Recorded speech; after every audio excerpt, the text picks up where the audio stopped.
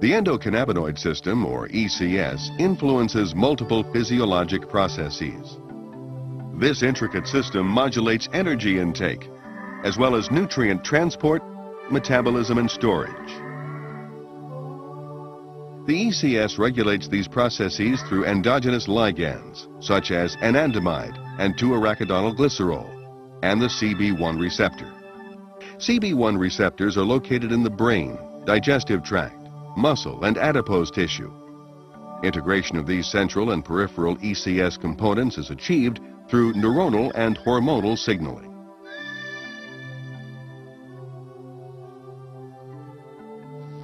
Within the brain, CB1 receptors are among the most abundant G-protein coupled receptors. However, in contrast to classical signaling, where information travels from pre- to post-synaptic neurons, the ECS uses retrograde signaling. The information travels from post to presynaptic neuron.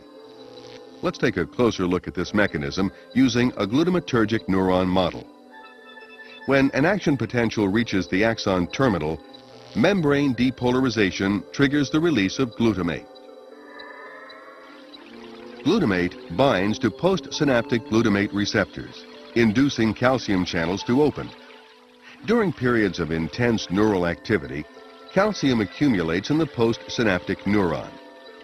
This calcium buildup causes the synthesis and release of endocannabinoids from membrane lipids. Diffusing across the synaptic cleft, the endocannabinoids bind to the CB1 receptor, activating the G proteins. Activation influences ion flow. The result, suppression of presynaptic neurotransmitter release. Endocannabinoids are subsequently taken back into the cell and enzymatically degraded. In addition to acting as neural messengers, endocannabinoids mediate paracrine and autocrine signaling in adipocytes, hepatocytes, and other cells.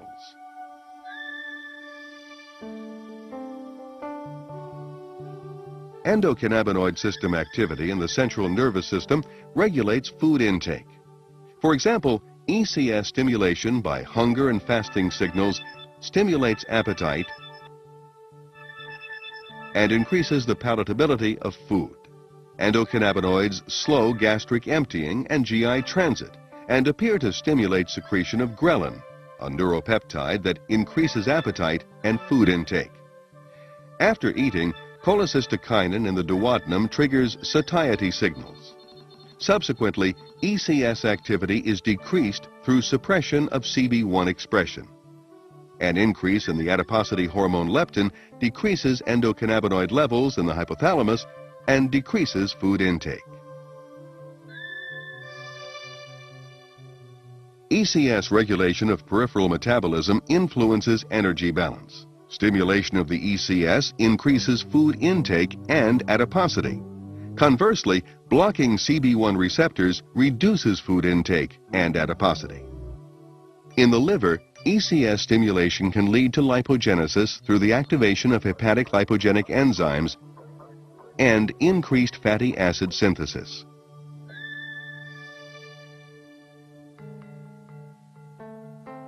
Chronic stimulation of the ECS is associated with dyslipidemia. Activation of CB1 receptors increases expression of SREBP1C, a lipogenic transcription factor, and increases fatty acid synthesis. SREBP1C increases production of lipogenic enzymes, ACC1, and fatty acid synthase. Increased fatty acid synthesis can lead to production of large triglyceride-rich VLDL.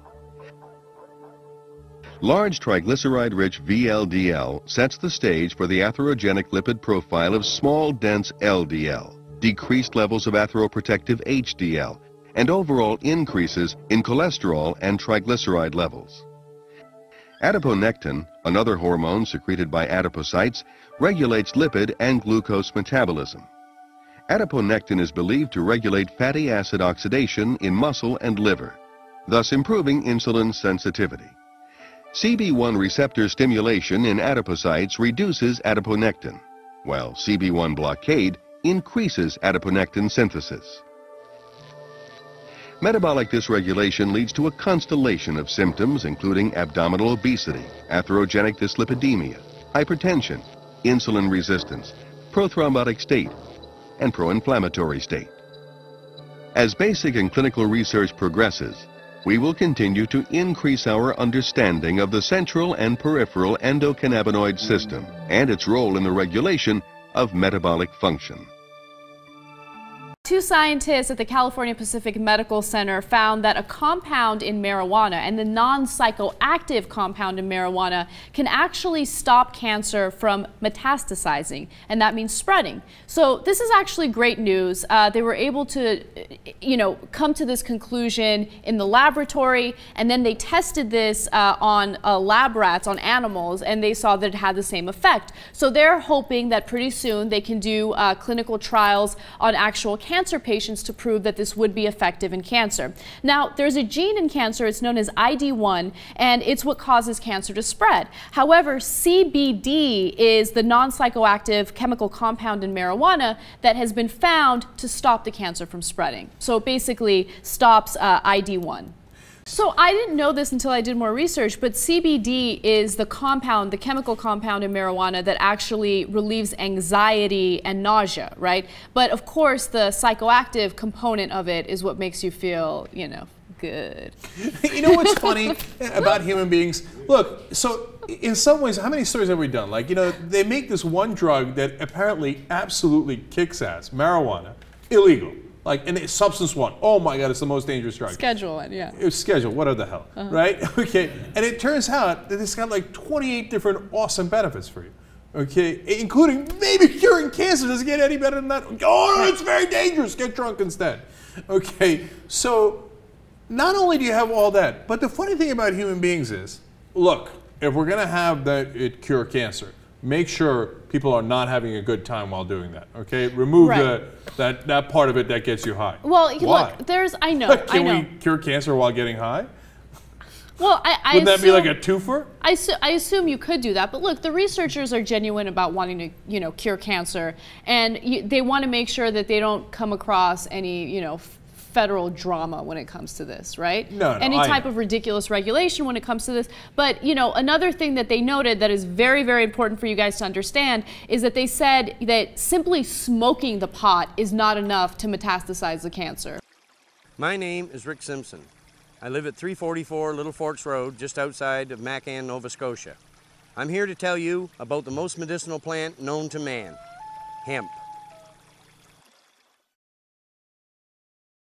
Oils made from the hemp plant are the most medicinally active substances ever found in nature. Up until about 85 years ago, hemp medicines were widely used all over the world. Many drug companies in the 1800s and early 1900s produced hemp medicines for decades. Hemp is a plant, and therefore it cannot be patented. To drug companies, no patent means no money, hence no interest in producing this drug. When you examine bud from the hemp plant, you can see that it is covered in resin. This resin makes the bud appear to be covered in frost. This resin is the medicine. When collected and processed properly, the resulting oil is an effective cure or control for practically any disease known to man, even cancer. We have supplied this oil to dozens of people with cancer. Even people who were diagnosed with terminal cancer by our medical system now have a clean bill of health after treatment with hemp medicine. When working with this medicine, medical miracles are a common occurrence. This oil has brought many people right off their deathbeds. Due to the restrictions put in place by our government against this medicine, we feel that it is our duty to inform the public how they can make their own.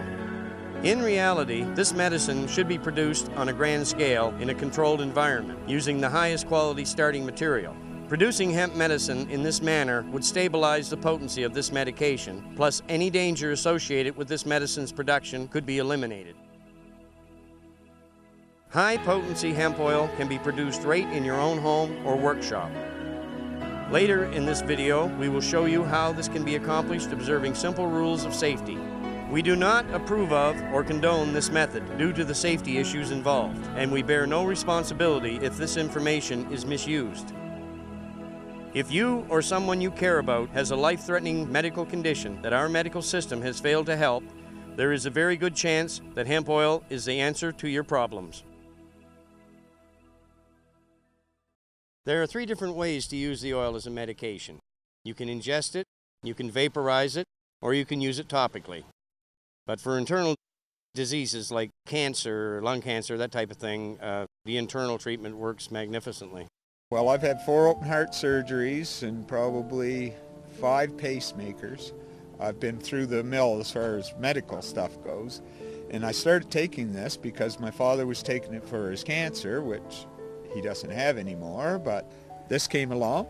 It works perfect. It lets me do a day's work, or as much as I can safely. Let's face it, after 4 open hearts, you are still limited to what you can do, but I go all day. The wife and I 4-wheeler all over the place. It virtually gave me my life back without the pain. I have suffered from major depression since the age of 27. I suffer from anxiety attacks. I've also had 3 back injuries with constant aching in my back, and that for years. And when I took this medicine, it seemed to take the aching from my back. It seems to cut down my panic attacks. And as late as I keep going on, it just seems to get better and better, my depression and anxiety attacks. I had a huge mole on my shoulder that was black and had a crusty, it wasn't a natural mole, and I'd been sort of concerned about it. And so actually knowing from Rick mentioning that it cured skin cancer and removed stuff like that, I decided to put a little oil on my mole and see if it worked. So I put a little Band-Aid over it. I only applied it for like 3 days and then another 4, and then in 2 weeks it was completely gone. Well, I had skin cancer. It's melanoma cancer, they told me.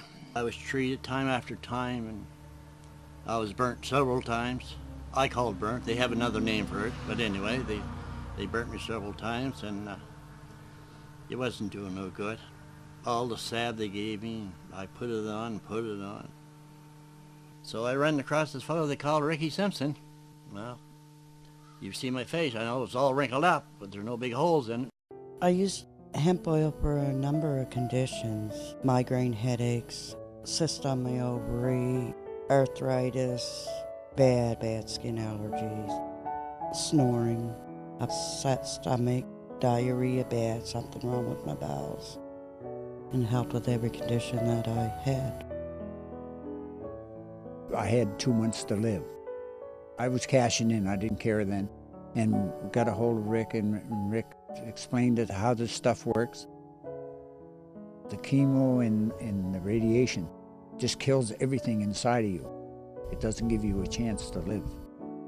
And then when I look at my hemp oil, that's why I am sitting here today telling you that hemp oil does work.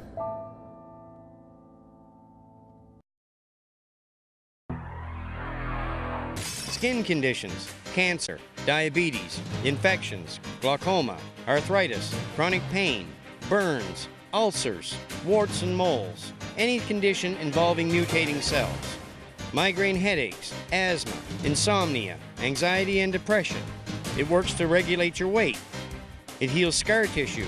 It rejuvenates vital organs. In fact, I would like someone to show me what it can't heal. When we began, Rick asked me to find out if there was any detrimental effects to the hemp oil. As we searched, we couldn't find any, and the research kept coming back with all the good aspects